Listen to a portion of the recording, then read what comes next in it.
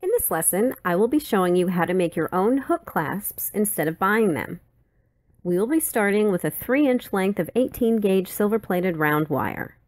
As with everything in this course, you can use any size and material that you'd like, but this is what I'm using in this lesson. The hook clasp is actually a variation of the infinity loop. Keeping this in mind as you're wrapping it will make it much easier to make. With your chain nose pliers, make a small roll at one end of the wire and flatten it.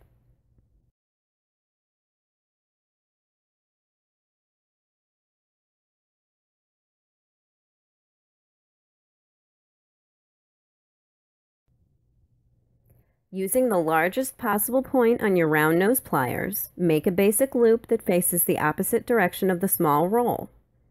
This creates the hook part of the clasp.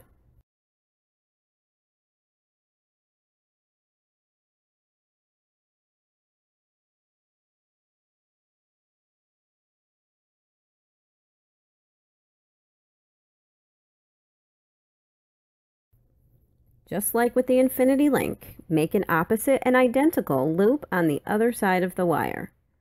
For now, I'm just going to use the midpoint of my pliers. Unlike the infinity link, we will be creating a 90-degree intersection rather than ending the loop. This next part is exactly like making a wrapped loop eye pin. Holding the loop firmly in one pair of pliers parallel to the wire, use the other pair of pliers to wrap the remaining wire around the hook in 2 or 3 rotations. I usually do 3. Trim the excess wire using your flesh cutters.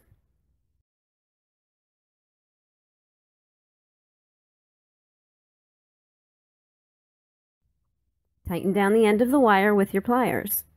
If necessary, use your file to smooth any burrs or sharp edges.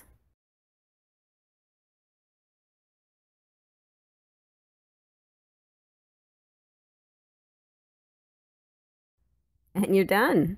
You can use this process to create hook loops of any size using any tools of your choosing.